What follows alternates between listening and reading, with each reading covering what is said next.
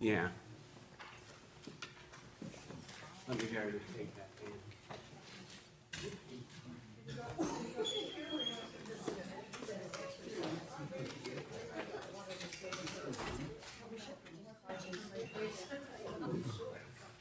So he's gonna.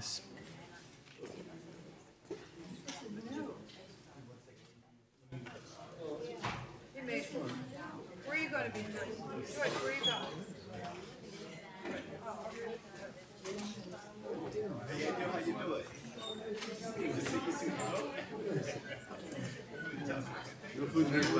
I know. So hide it. Are you up? Dr. Dirk, thanks for coming.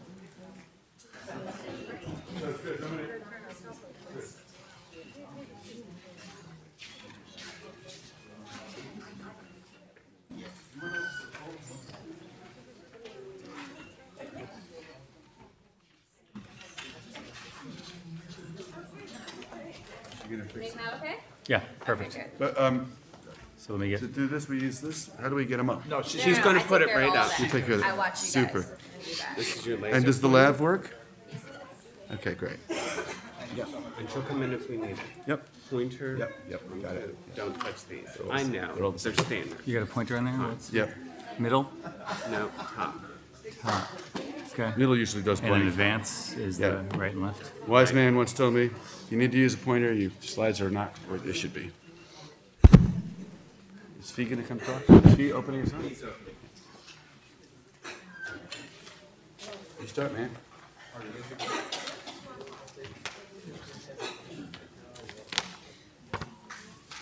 Wait a second, where's my, oh, they're there. Can I mention our sponsors? Yeah. Even though we don't have any banners hanging.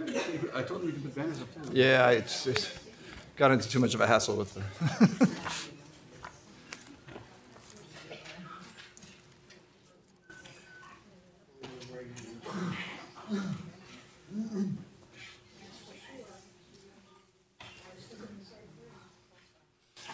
All right, good morning, everyone.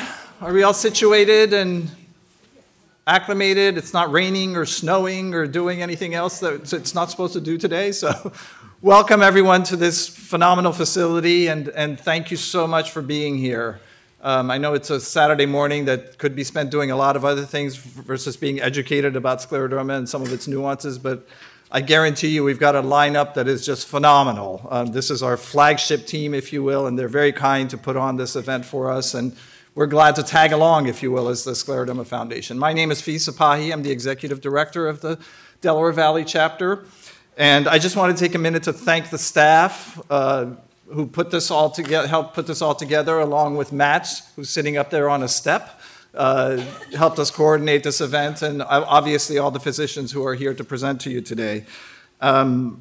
Thanks to the volunteers for being here and the board members of the Delaware Valley chapter. I know there's a handful of you in the room. Would you raise your hand if you're a board member? Joyce Roby Washington and Lainey Blodgett over there. So thank you all for being here. I also wanted to thank our sponsors who helped provide funding for this event, which are Actelion, Bayer, and Riata. And we couldn't do these events without their input, if you will. I also wanted to let you know about the events. There's event calendars out there with all the events that are going on around the chapter. We have a walk coming up in Atlanta here pretty shortly, a golf outing. So if you're looking for something fun to do, join us at one of these events. And for sure, become a member of the chapter for $25 a year. You can get national news, you can get local news, and you can get invited to all these events. So without taking any more of your time, I'm going to introduce to you Dr. Peter Merkel, who's going to start us off on the day and introduce all of our speakers. Thank you.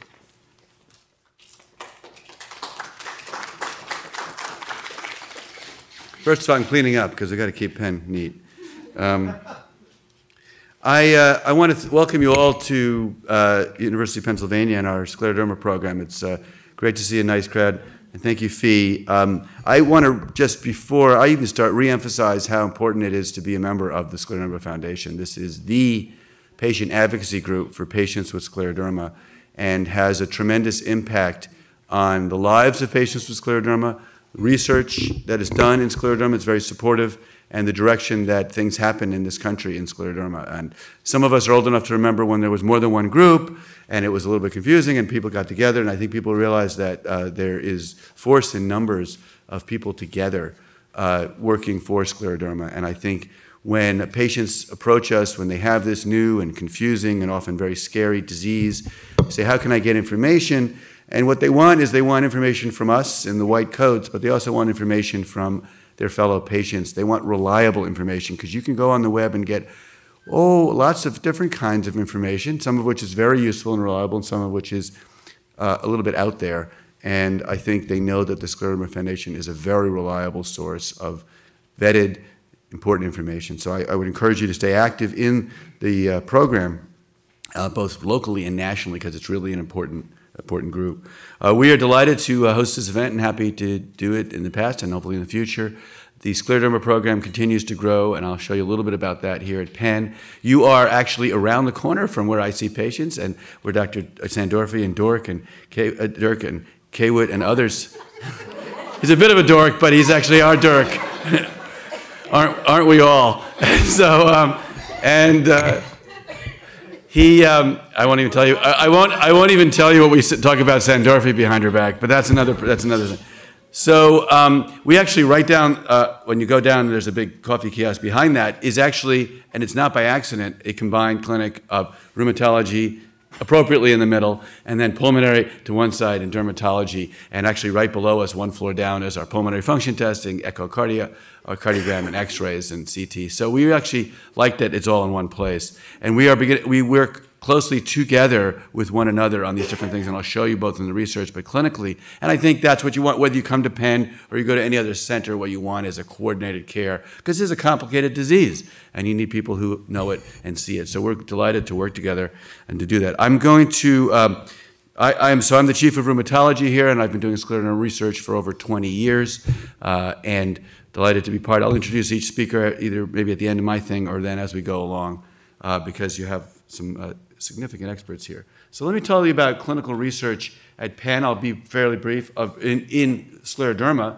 because it sets us up. It's both to tell you what's available in case you're interested, and also to give you a sense of what's happening on the national and international front, because it's exciting to see this kind of research being done. First of all, what type of studies? I've shown this before. We have observational studies. We follow people over time. Some of you are in those. We have data analysis. We have a lot of data that we work with and able to understand more. So we actually think every patient and every trial is contributing very valuable information, and we should use as much of it as possible, because it's not a common disease. And so we want to get as much out of it we can. Therapeutic clinical trials, new drugs, new treatments. We've got a bunch of those to show you. Biomarker studies. Wouldn't it be nice to have a blood test that could tell us, we actually have some already, you're more likely to get this, but you're not going to get that, and when is the treatment going to work, when is treatment not working, what can we do, when can we stop, when can we start stuff. We'd love to have those. We focus on all aspects of the disease. We look at skin disease, we have research in lung disease, both pulmonary hypertension and interstitial lung. I'll explain a little about that. Dr. Kawut will hopefully explain a lot more about that. We look at Raynaud's phenomena and digital ulcers. We've been doing work on that in quite a while. And then the overall disease, and as I said, outcome measures, how do you measure the disease, and biomarkers. So we're also looking at some genetics of the disease, and I'll tell you quickly about each of these exciting research ideas, because we would like to not be here in a couple of decades. I think that our goal is better treatment, better quality of life, and I don't think there's anything wrong with saying we'd like a cure. And so, because we can do other things. And there are other diseases we could treat. So I think we should raise the bar high. I think we will find more and more effective treatments for scleroderma, and I think we will be successful in doing that in the next several years. I'm certainly hopeful of that. I think we're getting there, and we've gotten some better treatments along the way since I've been doing this. So what about skin disease in scleroderma? Obviously, it's sort of the one people think about always the most, but it's not always the biggest problem, but it is a big problem in scleroderma. So Dr. Dirk is leading a trial just down here at Penn of a drug called ambrisentan, which actually Dr. Kawut uses for people with lung disease, looking at the treatment of skin disease. This was to see if it actually will help patients with skin disease on top of additional therapy. And I won't get into the complex design because it's actually already fully recruited, and he is now following up and finishing it up within the next 18 months, perhaps? Dr. Dirk, is that right? The last patient finished, and now it's data analysis and everything, and his friends in the room will push him to get that going and written up by this afternoon. No, it should take several months, actually, to do this analysis and get it going. And this is a pilot study to get a sense, is this drug promising? Can we move forward on it? And this is something that Dr. Dirk has developed and done fully, and has done well. On a larger scale study, we're part of the ASSET study. Dr. Sandorfi is the lead investigator at the University of Pennsylvania. This is using a drug called abatacept, which is Orencia. It's used in rheumatoid arthritis. I won't get into the science of it, but it affects T cells. It's a very interesting drug. It appears to be a very safe drug in the patients we've treated in. And this is a big multi-center, meaning there are 30 or so centers around the world, placebo-controlled, double-blind study, meaning that you're randomized, you either get the drug or you get a placebo, a fake drug, and it's the sort of the best way to do these trials to get a sense if you can have an answer. And patients either get the active drug or they get a placebo. And the reason we feel that's comfortable because we don't have highly effective or obviously effective therapy for skin. We've got to find some new ones. And so that study is now open here. We have patients enrolled in that study, and we're always looking for more. So it's patients with diffuse disease, so skin disease, and if you think you might be eligible, let us know, and we can certainly screen you possibly for be part of this study. The STAR study, this is a really interesting study. Are we still recruiting in the STAR? No, that close. So we recruited some patients. This is a study you want to know about because it's just very interesting. So this is, I won't get into it. It's complicated even for us. Adipose-derived regenerative stem cells. So what does this mean? So this is, Dr. Dirk led on this with Dr. Scott Levin, who is an orthopedic and plastic surgeon, and you'll understand why we need that in a second. So what this study does is it's taking through liposuction. So come to the Scleroderma Center, you'll get thinner and you get research. But so Dr. Levin, they sucked out fat cells, put it into this machine. I kid you not. Goes into this magic machine, and it takes out these very, very interesting cells that can grow into other cells. They're processed. All happens in one day. Go to surgery, you get the cells processed, and then they're injected back into the hand of patients who have scleroderma and have trouble closing their hands and opening their hands. And you get it, either you get your own cells back or you get a placebo injection. And this has actually happened around the country. I forgot how many total number of patients are there? 80 patients, so not a big number. It took a lot of centers. I can tell you, to get the patients, it took enormous amount of work for Dr. Dirk and the team to set up to do this because you have to coordinate the surgery and everything. But it's an interesting study to see if these will then grow and help with the fibrosis and make people flexible. Does it sound wild? It's a bit wild. There's some preliminary data that says it's safe to do this, and we're very interested to see. So it's a good example of the scleroderma research community going in new directions, saying, okay, can we change what's happening in the patient's body? So we look forward to see what will happen with that. But that was a nice example of what we do, I think, quite well at Penn, which is coordinate among different departments and work together. What about lung disease? You're going to hear more about lung disease, at least one part of it from Dr. Kawut. This is a major center for study and treatment of interstitial lung disease, which is the fibrosis and inflammation in the lungs, and pulmonary arterial hypertension, which affects the arteries, high pressure in the lungs, and you're going to hear more about that. We have big programs in both of that, led by the pulmonary department. Dr. Kawut runs the pulmonary arterial hypertension program, and we're doing research in this. One is a clinical trial that Dr. Rossman, who's another pulmonologist, leading with Dr. Sandorfi from rheumatology, and this is a new drug. It's a pill, so we like pills because it's better than injecting. It's a tyrosine kinase inhibitor. I don't expect you to completely understand what that is. We're still not exactly sure how they work, but they affect the immune system and fibrosis, and the idea is if you take this pill and you have lung disease, maybe your lung disease will not progress as fast and it might even get better. And so we're looking for patients with interstitial lung disease, and usually within 5 years of the diagnosis, and we want to treat them or not treat them. This is an area we must get better at treating. This trial is open soon, but not quite yet. We're so close, so close. And Dr. Sandorfi is leading from rheumatology, and Dr. Rossman from pulmonary. Again, right next door. And they could even see the patients on the same day. Dr. Rennie Ree is working with me, and especially with Dr. Kawut. Dr. Kawut leads a research group that has been able to get data from 12. I think we're up to 50. How many? A lot of trials, data from a lot of trials from the FDA. So you take all of these patients, now hundreds and thousands of patients, and put all their data together, you can get a lot more information out of it. So this is data from trials and analyzing the merger of all those data. And Dr. Ree, working with Dr. Kawut and others, have been able to understand better what treatments are effective and not for scleroderma versus patients who don't have scleroderma and the same problem, what the safety implications are, and now doing some new analyses. And this is really actually already having an impact on how people think about the disease and designing trials. And so this is exciting work that's being done here at Penn. We also have a wide variety of studies in pulmonary arterial hypertension. I don't know if Steve's going to talk about the research so much as what you do, but there's a lot of stuff, so I won't get too on. I told you about this. There's the Pharos registry Dr. Dirk is doing, following patients over time, and multiple different types of analyses and drug studies for people with pulmonary arterial hypertension. I think this is one area where we've seen a lot of progress in terms of treatment. When I started seeing patients with scleroderma, we had exactly 0 effective treatments for pulmonary arterial hypertension. I think we're improving people's lives and our ability to treat, but we can do better, and we want to continue to do better. What about the vascular disease, the Raynaud's phenomenon, digital ulcers? Annoying, painful, difficult problem, sometimes very severe.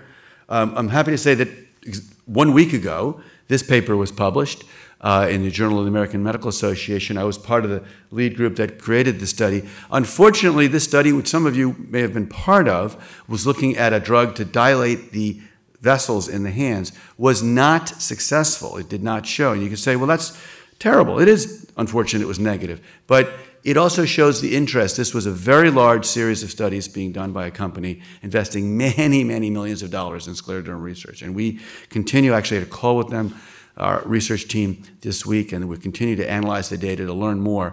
This shows you that there's real interest in doing this. So studies that are negative are disappointing, but they're actually important because then you know, okay, we won't use that drug, we'll go on to something else. And so this was, the idea that there would have been 2 studies with 200 to 300 people in it around the world studying scleroderma, when I started, it was just unbelievable that it could happen. And so it's happening now, and I think it's because patients are incredibly willing to be part of it, and the scleroderma researchers work together.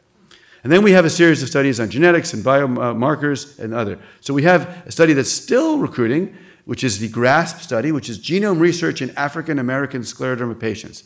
So it's a really good study, and it's a really good abbreviation. So you have to have a good abbreviation. So patients with African American patients get scleroderma, and they may even get worse scleroderma as a group. And we need to understand why is that. It's also a group of patients that are often not studied as much for a variety of reasons in society, and we think that's wrong. And so there's a national group that is coming together, led by money from the NIH, to collect DNA from African American patients with scleroderma and study their genes, obviously won't individually, but as a group, and understand better about the disease. And so this is going on nationally. We've collected patients. It's a single blood draw, and we take some information down about your disease, and that's it. And it's anonymous, of course, so nobody knows we know who you are, but nobody knows who you are when we send the blood out. This is actually started, I shouldn't say nearly, we're going. And if any of you have interest who would qualify, if you're African American, please contact any of us afterwards, and we're happy to give you information about how you can participate. It takes about an hour. You come in, we draw blood, we get some information, and that's it. But it's a very important study. We're also about to start a study, hopefully soon. We've been working on getting this going, called the SCAR study. I'm not a big fan of that abbreviation per se, but it's to collect blood and skin samples and information and follow people over time, and to learn how can we learn more about what causes this disease to get worse, get it better, learn the science behind the disease, the genetics, the other things, and try to understand better how to treat this disease. And so this is really trying to enroll patients across the country in different centers. It's sponsored by the National Institutes of Health. It's an important study. It's not a treatment trial, but it's collecting specimens. And I've talked to a few of you that we'd like to get this going. It's a difficult study to get up and running for a variety of logistic reasons. And finally, we do a series of projects to understand how people do long-term and how to study them. I was part of a group called the CRIS group, which only took us 8 years, but we eventually put together a new way to measure disease, overall disease.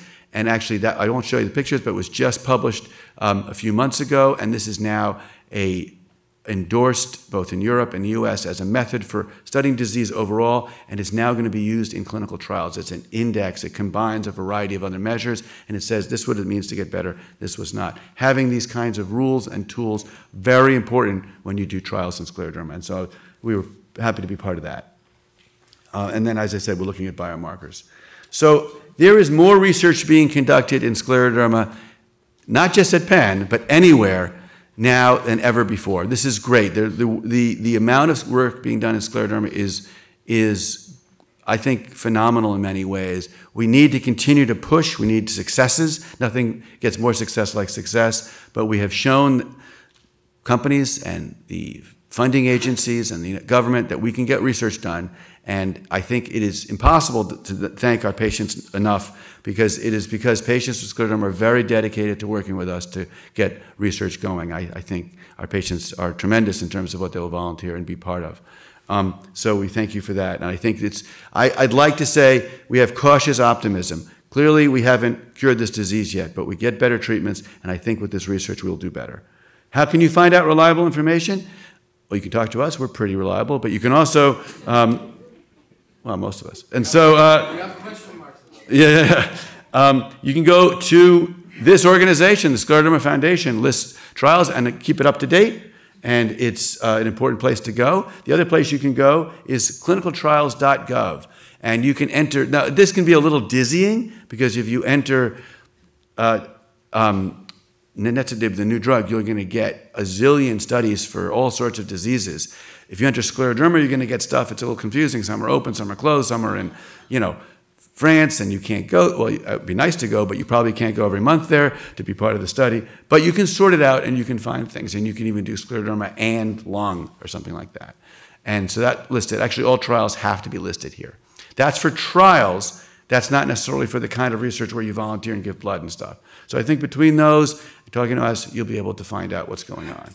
So I just want to mention that it takes a village to get things done in a comprehensive fashion, and we have a lot of different people. This is really not doing justice to all the people at the center who do it, but this is where, whether it's here or anywhere, you want to be at a center that can actually take care of all parts of your disease and think about it. We have a group of rheumatologists I listed here. Colin Ligon is a new person who's going to be joining us from Johns Hopkins in a few weeks. A whole group of pulmonologists who do interstitial lung disease and pulmonary arterial hypertension. We have some GI doctors who are specializing in the upper GI problem, believe it or not, and they're happy to see us. We've got dedicated nurses and research coordinators. Some of our research people are actually out here and have been here and have been terrific. Jackie Thomas is here, and Ronnie DeVassi, and Matt McDonald, who I really want to thank for doing a great job of putting this program together with Fee and keeping us. He's texting me this morning. He's texting me last night. It's like he's keeping me going. And so, and other collaborators in other departments. So I'm going to end there. I think I could take one or two questions, but I think we want to keep moving. So thank you very much.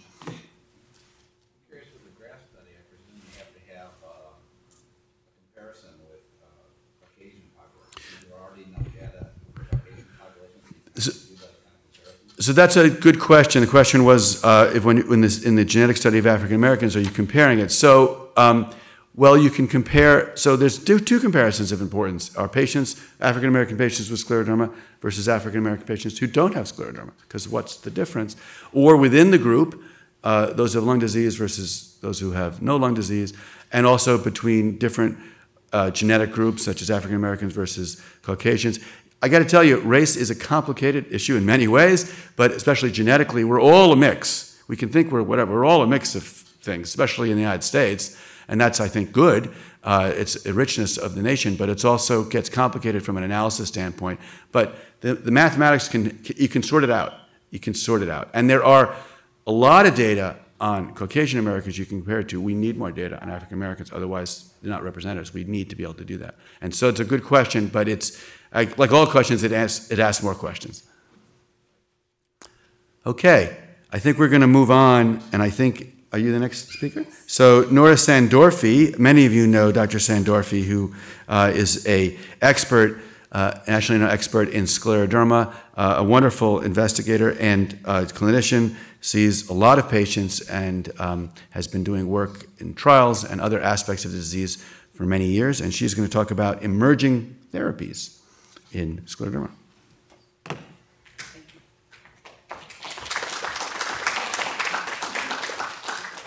Well, I want to thank Dr. Merkel for the introduction and also for not saying my name incorrectly. It's an endless jokes between Dr. Dirk and me. My famous alter name is Sandorfi, so which I used for a long time, and my kids told me that I can't possibly have Facebook account. So I did have a Facebook account, and I called myself Sandorfi. So, you know, sure enough, nobody found me, so that was perfectly enough for. So, and then we have a couple stories about Dr. Dirk and his name being altered a little bit. Anyways, it's kind of interesting. Dr. Merkel's talk is a little bit in, you know, overlap with my talk. Emerging therapies, clearly, you know, I'm going to talk about a couple of those drugs or studies that he has talked about, not necessarily repeating the information he has said.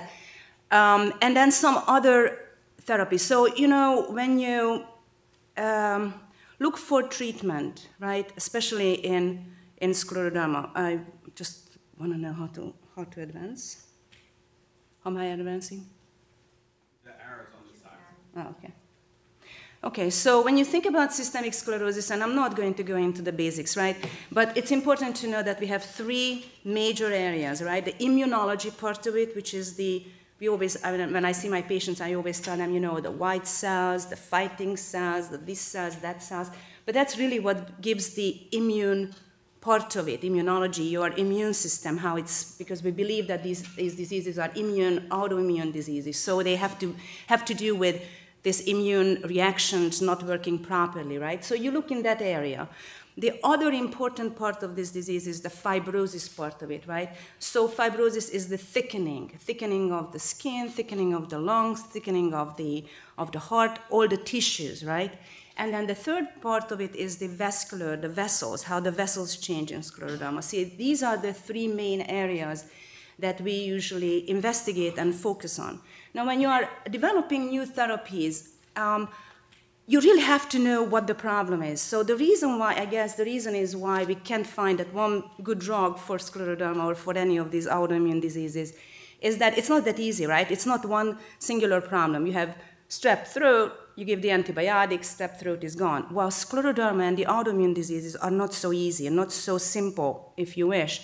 So any one of those little changes, chemicals, we call them growth factors, cytokines, the cells, how they behave, the skin cells, how they behave, the cells that are inside the lungs and heart, why they become what they become, why they produce those proteins and those materials that are inappropriately overproduced in scleroderma, and what exactly happens with the inside of the vessels that Dr. Kawut is going to talk about, that eventually leads to pulmonary hypertension. So all of these areas are somewhat separate, but still overlaying, so they have to do with each other. So the researchers who are sitting at the bench or standing at the bench, which I actually did for 2 years, it's very complicated, very, very complicated process. They're trying to tease it out, find out where exactly that problem is. And once we find something, hey, I think that this particular cell is behaving this way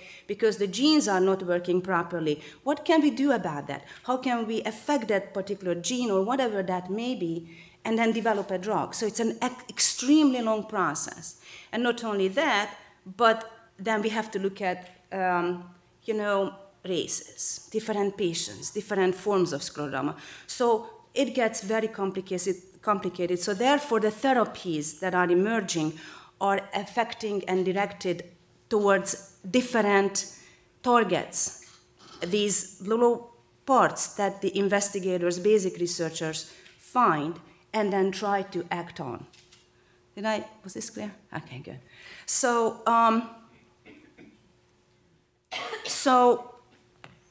the main areas, again, are that we are trying to work on, because you can't work on every single little thing. And what I'm going to talk about is skin and the lungs. So why is that? Because when you are investigating a medication or a particular therapy, you want to have enough changes, you want to have enough patients, you want to have your power, as we say it. So when you make a change, when you give a drug, you have enough changes that you can follow and then conclude from that. So the main areas, as I said, skin and lungs. So what I'm going to do is I'm going to go through these medications and these different drugs and different therapies, and I'll just give you a little background. It's not going to be down to the dirty basics because we don't have time and I don't have enough knowledge, but hopefully at least you see how many different approaches we have at this point. So, you know, we don't always want to reinvent the wheel. When we have a medication that has been used, either in other autoimmune diseases where we find similarities, or we have a medication that we have used in, for example, in scleroderma or complications of scleroderma, we want to say, well, because these things are overlaying, maybe that drug that worked for, I don't know, pulmonary hypertension, maybe it's going to work for the skin, maybe it's going to work for the vessel part of the disease, maybe it's going to work for the lungs. So what we do is we try to kind of take that drug and then try to apply it for different aspects of the disease. So that's why you see many medications on the left-hand side that may sound familiar under skin. You know, some of them are being used in scleroderma, some of them are being used in, for example, rheumatoid arthritis.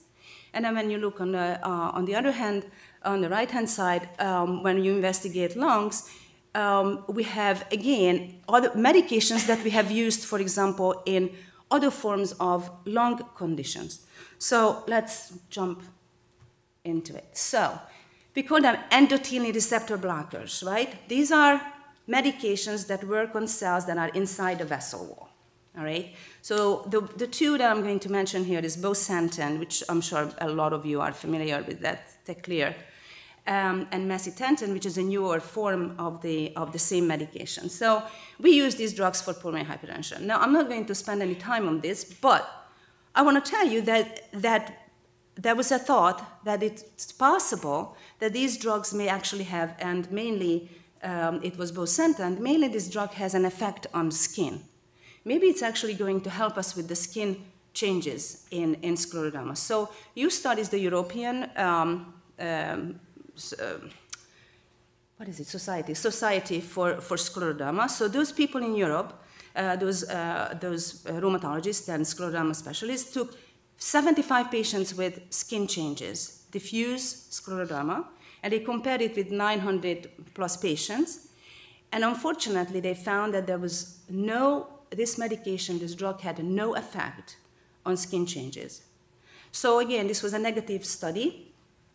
But again, you know, you don't want to treat anecdotally. Just because one person took it and the skin got better, you don't want to conclude. You want to have clear data. So this drug does not seem to be working on skin. However, and when they looked at on lungs, whether it works for lung fibrosis, it also was a negative study. So this drug does not seem to be having much effect on this fibrotic, on this thickening part of the condition. However, we do know that this drug actually is capable of preventing new ulcerations from happening on the fingertips that is due to Raynaud's phenomenon, okay? So the dual study that Dr. Merkel just talked about is freshly out of the print, included 500 patients, 16 weeks of therapy of the medication at 2 different doses. And this drug, however, had no effect on ulcer prevention from ulcer formation. So now we have an interesting data here. We see that the one form of the drug actually works to prevent ulcers from happening, works on pulmonary hypertension, doesn't work on skin. And then macitentan, the new drug, doesn't have an effect on ulcer formation. So tocilizumab, this is a medication we use in rheumatoid arthritis. It's an IL-6 inhibitor. Again, we're not going to go into a deep explanation of what IL-6 is. It's a cytokine. It's an inflammatory cytokine.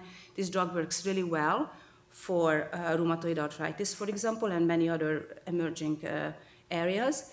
I was actually part of this study. I had 2 patients enrolled while I was in a different institution.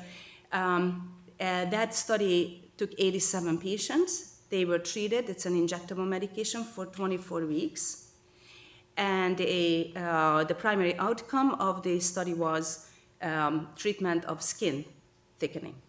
So there were some exploratory points. So it also looked at lung function, fatigue, disabilities, itching, patient and physician global assessment on the disease. So the results were not as good as we expected it to be. So unfortunately, there was change in the skin thickening in these patients. However, it wasn't statistically significant. So this is the key word, statistically significant. Just because you see a little bit of a change, it has to reach this statistical relevance. And unfortunately, the study did not show that. However, it pointed towards a good trend. And it was good enough that they are actually proposing a phase 3 trial, which means that they're going to extend the study and they're going to involve more patients and probably enhance the strength of the study towards the skin improvement. So while the skin did not change significantly, they felt that there was a little bit of an effect on lung changes, but that was exploratory. So we say that wasn't the main focus of the study. But I did see that there was a little bit of a change in breathing capacity, how you take breath, the one big breath and then the one big breath. You guys do this all the time. I only did it once when I was in medical school. That was the last and the first. I was so dizzy. Every time I give you the script to get the pulmonary function test, then I'm thinking, oh my goodness, I hope, what you have to go through. Anyways, the rest of the parameters were not different from the control group. So rituximab. So this is also a widely used medication in rheumatology. We use it for rheumatoid arthritis, somewhat lupus. So it is a different kind of approach. It actually affects B cells. So it has to do with the immune part of the condition. B cells are one of those fighting cells, and they are big manipulators of inflammatory and autoimmune diseases. So now I actually find this to be very interesting, this study. So what they did was we recognized that if you take the serum, which is like the fluidy part of the blood, right? Not the red part of it, but like, when you cut yourself and this little yellowish thing comes out, that's the serum, okay? So when they take serum from patients with scleroderma, they find that they can actually turn on, whatever is in the serum can turn on normal skin cells to become more active and produce collagen, okay, which is one of the big problems in this disease. So there must be some sort of a factor, right, in the blood, in the scleroderma patient's blood, that actually can turn on normal skin cells and other cells that may produce these thickening proteins. So this was a pilot study. They took 6 patients who had severe skin involvement, and they were not responsive to tried therapies. What they did was that they measured some of these factors and the skin cell activity in these patients following rituximab therapy. And they felt that there was a significant reduction in the activity of the skin cells, and also they found that this PDGF, which is a growth factor, was also lessened in the patient's case. They also felt that there was improvement in the skin thickening. So this is an encouraging study. So there is discussion about this medication being used in a larger trial when you can compare treated patients with control patients. So Rezunab. So when I was preparing for this talk, I asked my son yesterday, I said, dude, this is how he talked, dude, how do you pronounce the first word? And he said, I am shame on the family because I can't pronounce cannabinoid. Did I say it right? Wow, okay, so endocannabinoids. He said, Mom, you can't embarrass us. I said, all right, I'll try not to embarrass you. So we practiced cannabinoid. I still can say cannabinoid. All right. So cannabinoids, I'm sure everybody knows what they are. So these are proteins, right? This is a very interesting concept. Endocannabinoids are cannabinoids that are we make them. okay? So it's not coming from the plant. We are actually I'm not sure everybody does know, so you might want to explain what they are. Oh, please, everybody knows. They're coming from, it's part of marijuana, so cannabinoids are coming from, the plant form of it is coming from marijuana. So they can actually we have two different, what I'm going to talk about is two different, we call them receptors or areas where these factors can work. So there's the CB1 receptors and the CB2 receptors. So we're going to concentrate on the CB2 receptors because they are actually on immune cells, and there are some of these receptors on fibroblasts, okay, which is the skin cell. So the idea is that by making these chemicals that resemble to the cannabinoid that is being produced inside us, okay, you can actually maybe alter the immune reactions and also the skin cells, right? So that's what the first two words mean. Endocannabinoid, mimetic, which means looks like mimics its activity. Synthetic drug, so it's being made in the laboratory setting, okay? So this study is in phase 2, which means that they're trying different dosages in patients, right? It's open label. It's going to have an open label part to it, which means that everybody's going to get the drug. In other words, there's no placebo drug here. And they will use the drug, they're using the drug for a couple of months. So they're looking at skin scores, and they are also looking at lung function.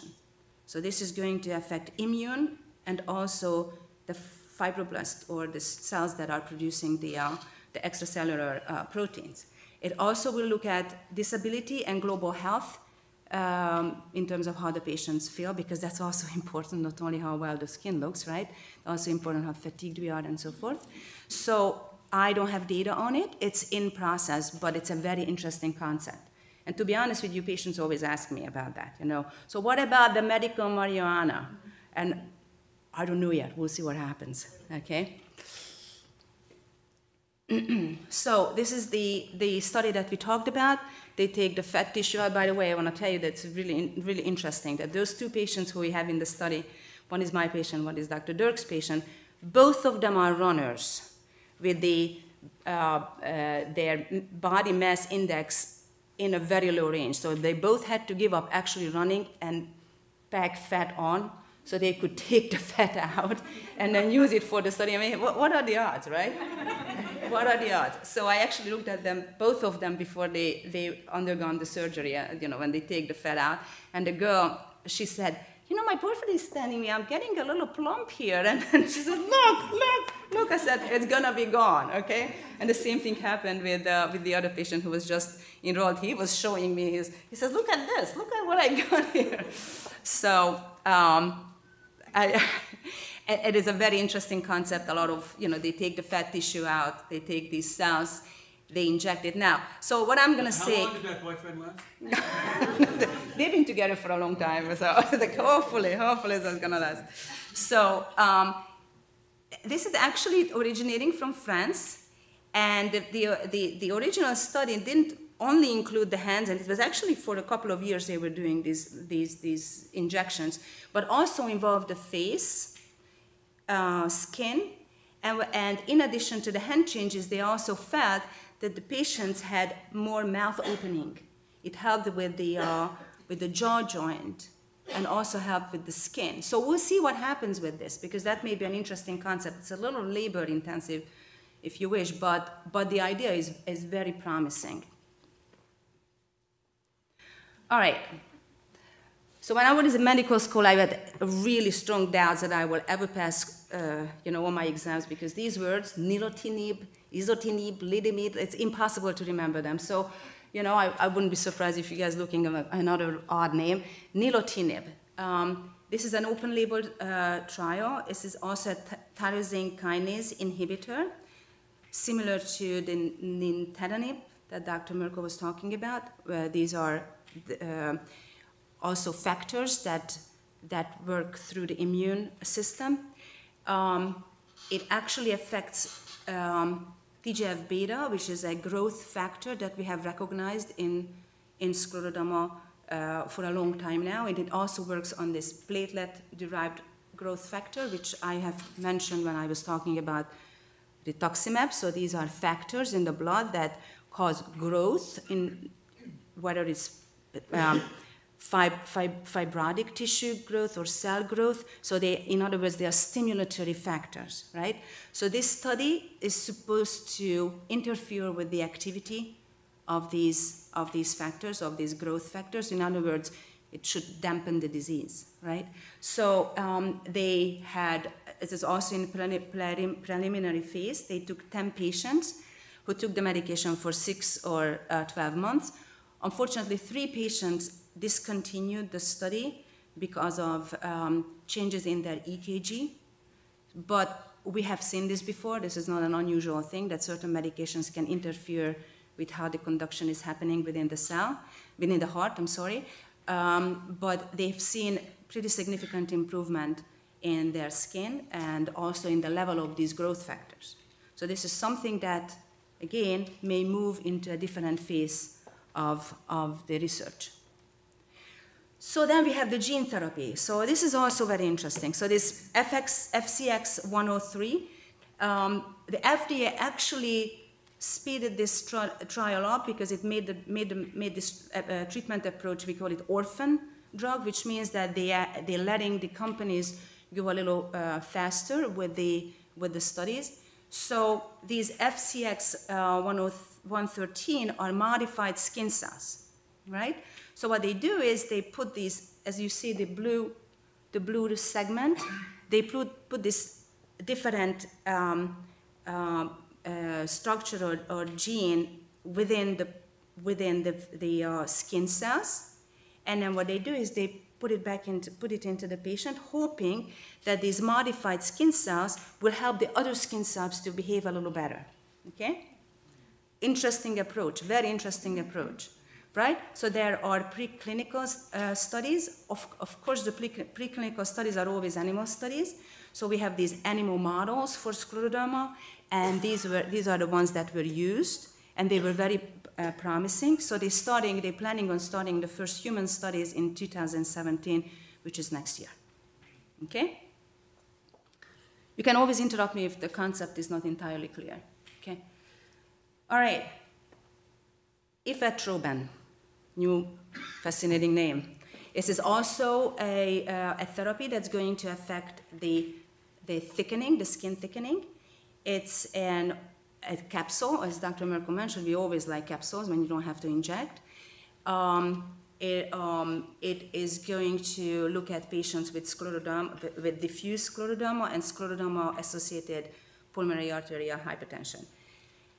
I'm not going to go into the thromboxane prostanoid receptor mechanism, but these are, as you see, again, we're working with vascular cells, smooth muscle cells that have to do with the lung changes and the vessel changes within the lung. Now, this particular drug has actually, you look at the name, Vasculant, which means vessels, right? It has actually showed efficacy. We call it vasospasm, which means how much the vessels actually constrict. So it relaxes them. And they actually have been proven to help in patients who had some sort of a heart event, meaning the vessels constricted and there was some sort of a heart injury due to vessel constriction. So it helps with that particular part of the condition. It actually seemed to help with cardiac fibrosis, which means that the heart muscle thickening. So that is aiming to address this particular problem. So needless to say, it's going to look at the skin improvement because it has to do with fibrosis, right? It's going to look at pulmonary arterial hypertension, which is the third big part of the disease, and also heart muscle stiffening. So this is it's a very interesting approach. I was very intrigued when I was reading about it. So that's what I have to say about the skin. There's a little overlap to other areas, but mainly when we look at the emerging therapies for skin. So lungs. two very well-known medications, I want to say probably to all of you, cyclophosphamide and mycophenolate mofetil. We call it the CellCept, right? Cyclophosphamide is this cytoxin, right? One is an intravenous therapy, the other one is an oral therapy. And I look at many of you, I know that many of you have tried it or is doing it at this point. So cyclophosphamide has been, it actually has an oral form of it too, has been studied for a long time for scleroderma. We have a couple of studies that have shown possible benefit of this drug, small improvement in one of the lung function tests. However, the problem with that was that it was only transient, meaning it didn't last. So the idea was that, maybe if you follow this intravenous or oral therapy with CellCept, mycophenolate, maybe we can prolong the effect of the first phase of the therapy. So in France, physicians took 20 patients. They were exposed to either 6 or 12 intravenous cyclophosphamide treatment. It's once a month, so it's either 6 months or 12 months, okay? And they followed it up with either 6 months or more mycophenolate, which is the CellCept therapy. So in other words, you introduce an intravenous therapy, you do it either for 6 months or 12 months, and you follow it with an oral therapy, CellCept, right? So without going through every one of these details, it appears that the patients who had the longer intravenous therapy, meaning up to 12 months, followed by the CellCept therapy, were doing the best. The 50% of them showed some improvement and stability, 50% of them progressed.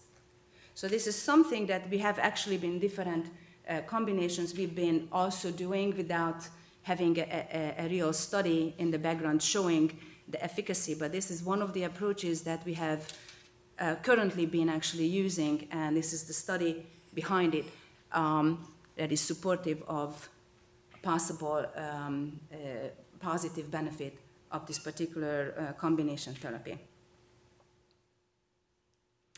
Nintedanib, we talked about, Dr. Merkel has talked about it. This is a study that hopefully will open up very soon. At Penn, we are already looking at patients who belong to the pulmonary doctors. What I wanted to mention about this medication is that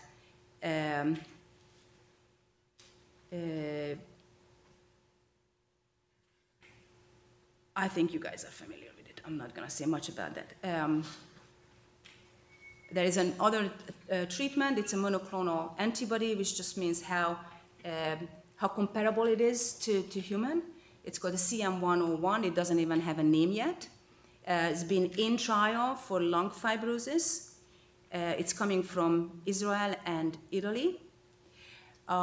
This particular drug blocks another factor in patients that has been found to be higher amount in scleroderma patients.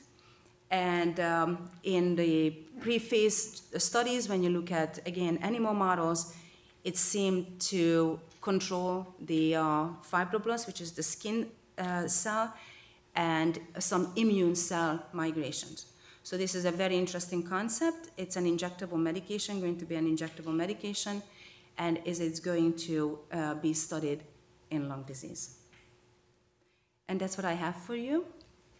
So, a lot of information. Any questions? Probably I can take half a question, I guess. Because Dr. Merkel was already going like that. Yes? The antibody, that's, is that something that the body has anyway? Or it makes on account of some antigen or what? Yeah, so antibody just means it's an antibody against an antigen. No, Excuse me? It's not an autoantibody. No, it's just a concept. It's not an autoantibody, it's a concept against an antibody. That's what the antibody, an antigen, as you mentioned it. So you have something that you would like to knock out. That's what it means. So you're creating. The body doesn't make this or won't make it on account of something it encounters? It's a whole hour of lecture, what you just asked me. Okay? I, Is there scleroderma in mice? As far as the studies, do mice have scleroderma? We created mouse with scleroderma-like changes. Never perfect. Never perfect. So they are created. One of them is the tight skin mouse, which actually my old mentor, Dr. Jimenez, lab had and then created. It's a mouse that has a very thick skin. Right. But there are some. What do they do to create that? These are like they cross these animals until they get to that particular, we call it phenotype, particular look to the mouse. All right. Somebody else? No. Yes. For these studies, is there a criteria for how much time the scleroderma patient had from the scleroderma when all these studies? Yes, it's very important that you find the right patients for studies. Unfortunately, you always want to find patients who are, we call them active, ongoing, because otherwise, what are you measuring? You don't know what you're measuring. There are all set of criteria, which I actually didn't talk about, but there are some studies that actually look at patients who are the best candidates for studies. So study for everything, but it has to be done in the right way. Otherwise, we don't have right information. Okay. All right. Thank you. We're running about 20 to 25 minutes late, so we have a break built in after Dr. Kawut. However, we can swap it and do the break now if you want. Should we keep going or just keep going? Keep going. All right. That's the spirit. So Stephen Kawut, I'm glad to introduce Steve. He's been a collaborator for several years as we work together in scleroderma, as you've heard. Steve is an internationally recognized leader in research in pulmonary arterial hypertension, which I'm pretty sure he's going to explain what that is, and conducts research with large data, research in clinical trials, talks about and sees patients here at Penn in this, and is a member of the pulmonary division here at the University of Pennsylvania, an associate professor, and we're glad he's joining us.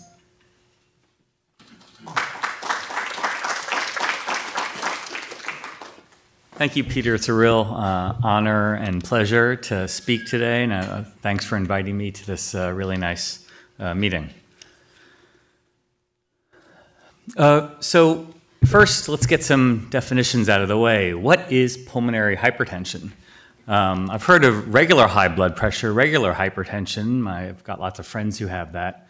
But what is pulmonary hypertension? So most simply, pulmonary hypertension is high blood pressure in the lungs. And so I should answer the first question, yes, you can get high blood pressure in the lungs. That's always the first question. And it's really very different from the other sort of high blood pressure. This is like the other white meat. It's different in what causes it. It's different in symptoms. For example, scleroderma is a very clear cause of pulmonary hypertension, high blood pressure in the lungs, whereas regular high blood pressure tends to not have a known cause. Most people who have regular high blood pressure, there's no specific disease that's causing it, they just have high blood pressure. And so, again, there are a variety of things that can cause pulmonary hypertension, scleroderma being one of them. The symptoms of pulmonary hypertension are also different than the symptoms of regular hypertension. Most people with regular hypertension, there are probably people in this room, don't have any symptoms. High blood pressure doesn't necessarily cause lots of symptoms. On the other hand, high blood pressure in the lungs does cause symptoms. It makes you short of breath. It can give you chest pain. It can make your legs swell. It makes it hard to do activity. This is all very different than regular high blood pressure. As I mentioned, there are very clear links to systemic sclerosis and scleroderma.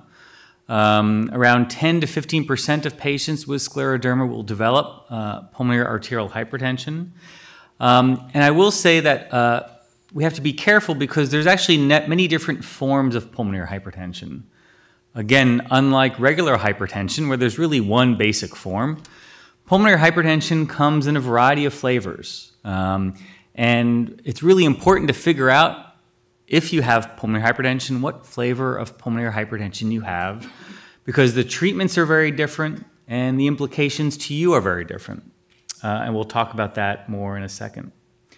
Finally, pulmonary hypertension really has had many victories. There are 14 treatments for at least one form of pulmonary hypertension, 14 different drugs. I would hazard to say that that schools other diseases in pulmonary. That's many more than COPD or even asthma necessarily, and may even rival other rheumatologic diseases, because I can't think of a rheumatologic disease that has 14 different treatments. All right, other than rheumatoid arthritis. If there's good news about pulmonary hypertension, it's better to have it now than 15 years ago when we had no treatments. And I tell my patients that. I say, well, gosh, you are lucky because you are developing this now when we have all these drugs. And if you would come to me in 1998, I would have none of these drugs when I was a fellow. So there's a silver lining here, and we'll talk more about that. So why is this such a problem? Well, high blood pressure in the lungs can put a stress on the heart. Particularly the right side of the heart. Remember that the right side of the heart pumps the blood to the lungs. So when there's a problem in the lungs, it backs up into the right side of the heart. And I compare this to the Lincoln Tunnel. Anybody ever driven into New York City through the Lincoln or the Holland Tunnel? When something happens in the Lincoln Tunnel, what happens? Backs up to Jersey. And think of the right side of the heart as Jersey. So when there's a narrowing or an obstruction in the tunnels and the vessels of the lung, bad stuff happens backwards, back into Jersey, back into those cities. And that's exactly what pulmonary hypertension is all about. It's an obstruction in the lungs, which causes problems on the right side of the heart, causes your legs to swell, and makes it short of breath. And of course, it makes it harder for the heart to pump blood to the body. You have to get blood through your lungs in order to get to the left side of your heart to perfuse your arms and your legs and your brain. And so when you have an obstruction in the lungs, your heart can't pump blood to the rest of your body. So it's really a problem. And I mentioned this causes shortness of breath, swelling in the legs, and feeling tired. As I mentioned before, there are a variety of different kinds of pulmonary hypertension. There's different kinds of high blood pressure in the lungs. And specifically, there's really three main kinds of pulmonary hypertension in scleroderma. The first kind is due to scarring of the lungs. So lots of patients with scleroderma will get interstitial fibrosis or interstitial lung disease, scarring of the lungs, just like you have scarring in the tissues. This can cause destruction of the vessels. Think about if the Lincoln Tunnel caved in, and causes pulmonary hypertension, just because the vessels are destroyed by fibrosis. There's a second kind that's due to the stiffness and fibrosis of the left side of the heart. So I mentioned that the problem is high blood pressure in the lungs, but if there's a problem in the left side of the heart, and the heart can get fibrotic as well in scleroderma, that can back up into the lungs, that can back up into the right side of the heart, and also give you the same sort of symptoms. And then the third kind, this is probably the most treatable kind, is really due to the narrowing of the vessels themselves.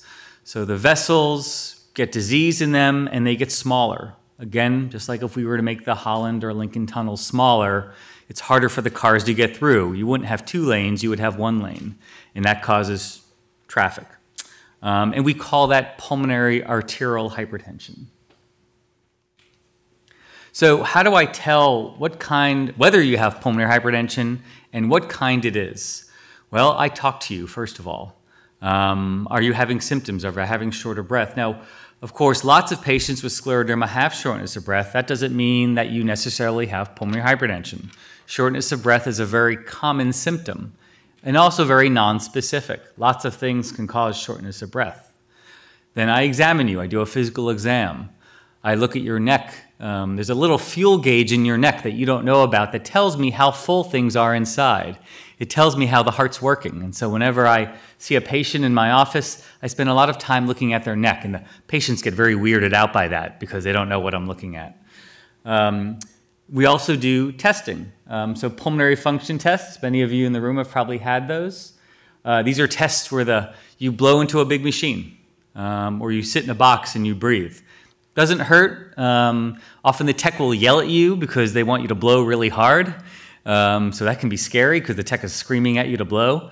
But measures the size of your lungs and how they transport oxygen, and it doesn't hurt. It's not uncomfortable. The other test that's really useful is an echocardiography. This is an ultrasound of the heart. This can estimate the level of blood pressure in the lungs.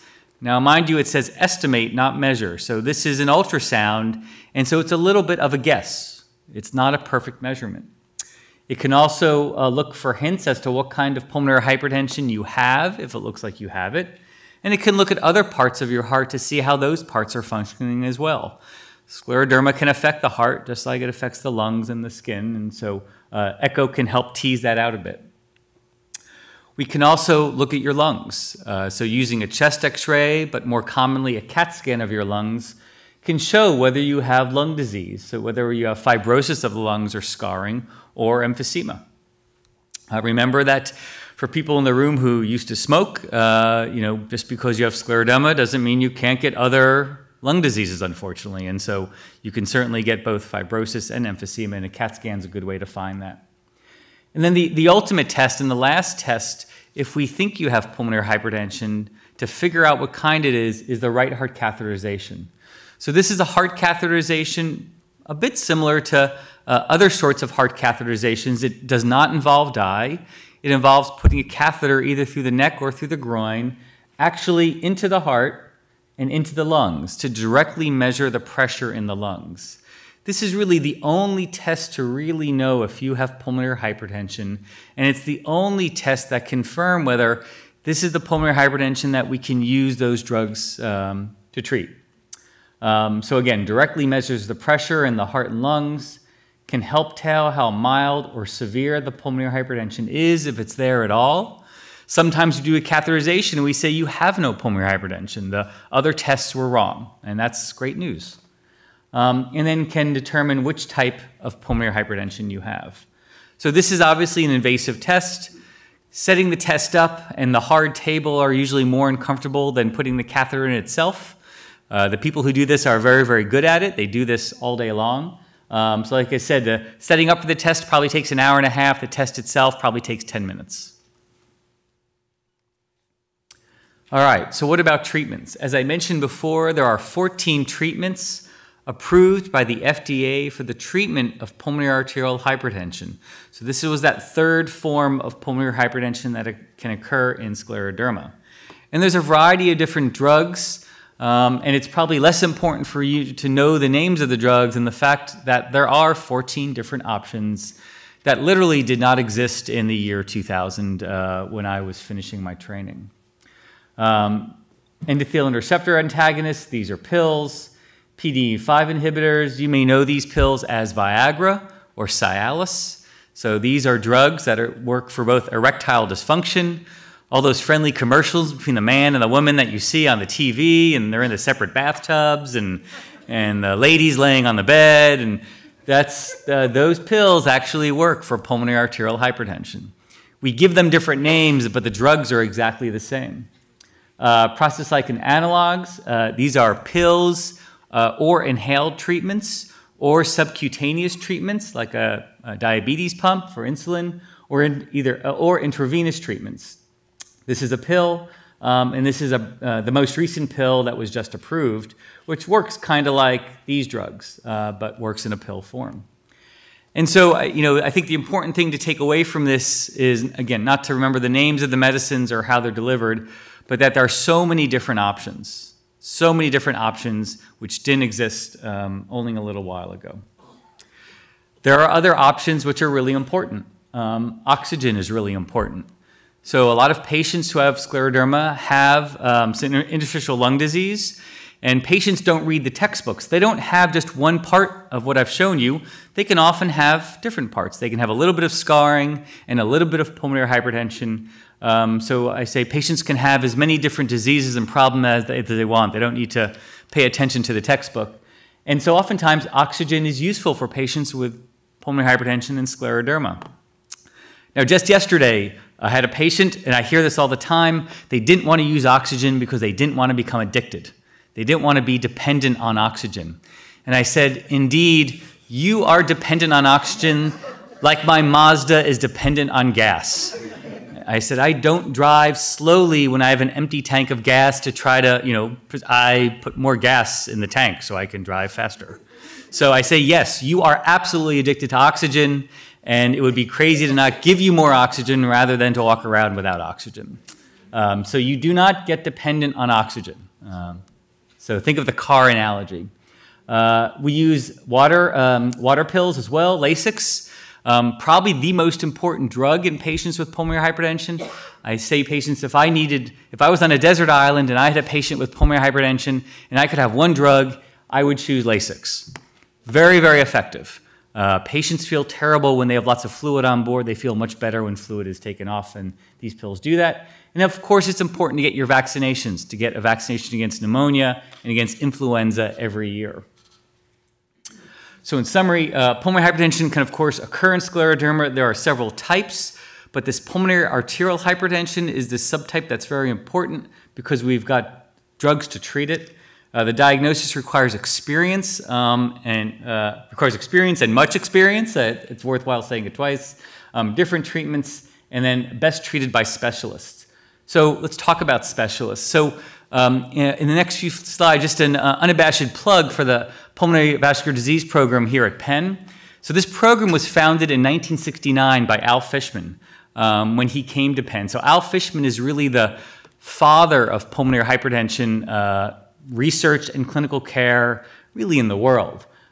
He was the director of the cardiovascular pulmonary division. It used to be a single division combined here at Penn, which makes sense because the heart and the lungs are so close together. And as a trainee, as a fellow, he was actually involved in the Nobel Prize winning work of right heart catheterization. So the doctors who invented right heart catheterization got the Nobel Prize for medicine. And in their speech, they actually mentioned Dr. Fishman, who was a fellow at the time. So I tell my fellows that their goal is that they need to be mentioned in a Nobel Prize speech someday. Kind of sets a high bar. They got to get out more. They got to get out more. Dr. Fishman died a few years ago, but he trained Harold Palevsky, who was my mentor, and actually Dr. Fishman was my mentor when I was a trainee here in the 90s. A very impressive guy. We have a very large program. We have 2 campuses, 2 clinics, one at Penn Presbyterian Hospital. Harold Palevsky is the medical director there. That's Dr. Fishman's fellow mentee. And then Akaya Smith is the medical director here at the University of Pennsylvania. We are a single program with 2 sites. Lots of other physicians at each program, lots of nurse practitioners. We've got a very large research program, lots of research assistants and a program coordinator, and then obviously interface with others throughout the campus, specifically Rennie and Peter we've collaborated with, but of course we also work with nurses, gastroenterologists, in hepatology, pediatric cardiology. So it's really a very diverse program, which has existed here for 50 years. We have a mission of the program, and the foundation of this mission is clinical care. If we don't provide top-notch clinical care, everything else collapses. So that is the basis of our program. On that clinical care foundation, we also perform research. The only reason we have 14 drugs for pulmonary arterial hypertension are because people like you, over the past 20 years, went into clinical trials. If you don't go into clinical trials, 20 years from now, we won't have another 14 medicines. And I have to make that very clear, and sometimes patients don't understand that the reason they have treatments, the reason that people in this room may have treatments are because of the altruism of patients who came before you to go into research. Without research, there's no more advancement. Training and education is really important. The reason that I do what I do is because I was trained by Harold Palevsky, who was trained by Al Fishman.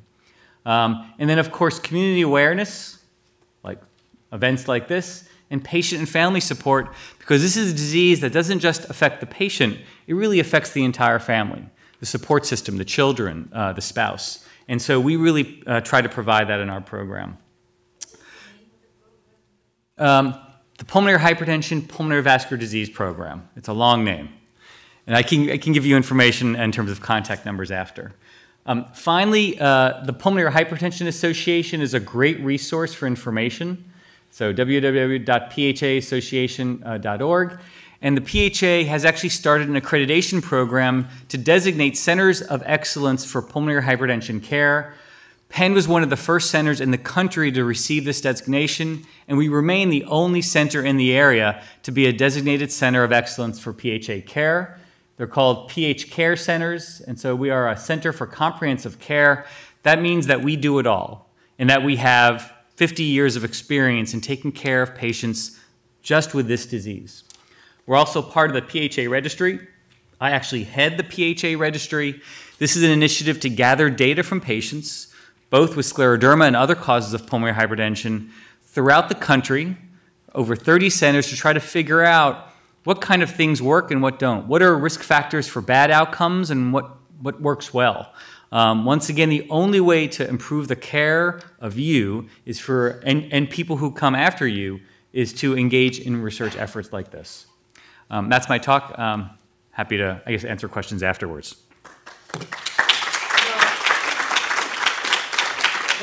Let's take one or two questions you have for Dr. Kawut, otherwise we'll take a break. Up there?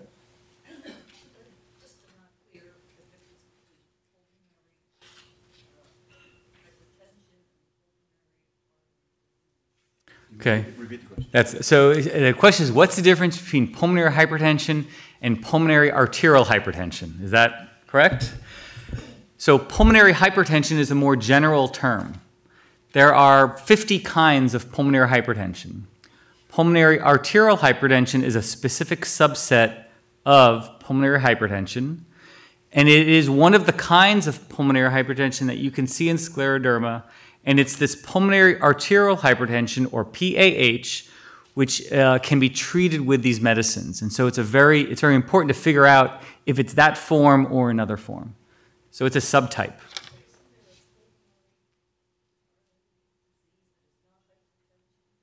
Not really. Not really. Pulmonary arterial hypertension is really the disease. There are other diseases of the pulmonary arteries. Occasional inflammation causes aneurysms and things, and some very unusual diseases that we also see, but this is the main form, and certainly the main form is scleroderma. The only form is scleroderma. One more question, then we can go break, or? Yeah, you mentioned that the drug that's measured on television, bathtub thing, isn't in the ingredients. Yes, is that the same ingredients as the drug you're talking about? Exactly the same. Okay, so my problem with that is I can get Viagra anytime I want to, but my wife can't get her drug, and it costs about 20 times as much. Yeah, well, that's a good point. And there's probably good business reasons for why pharmaceutical companies took the same drug, gave it a new name, and the price is very different. Anything you guys can do about that? Well, so there's the PHA, and there are other have patient assistance programs. Often the companies themselves have patient assistance programs to cover costs that insurance doesn't cover. So all of these drugs do have these patient assistance programs. And we all have strong letters that we write and fight for the patients. I think we... I'll sign any letter you want. Yeah, we argue with them, and we generally win, but it's been a struggle. So why don't we take, that's great. Why don't we take a break? A couple of quick things. There are bathrooms down the hall that way, on the right and left as you go down the hall. Despite the fact that two of our physicians and our person running this brought coffee in, there actually is no food in this auditorium, please. And but we're a terrific role model, Dr. Dirk. And You got my name right. yeah. But the issue is if you bring it in with you, take it out and throw it. Yes, but don't let the Penn officer see it. So bathrooms, why don't we take 15 minutes and we'll call you back in, 10, 15 minutes. And we're going to come back in and do a question and answer session and go buy some scleroderma foundation stuff, look at the literature. And if you're interested in some of our studies, come and talk to us. Thank you.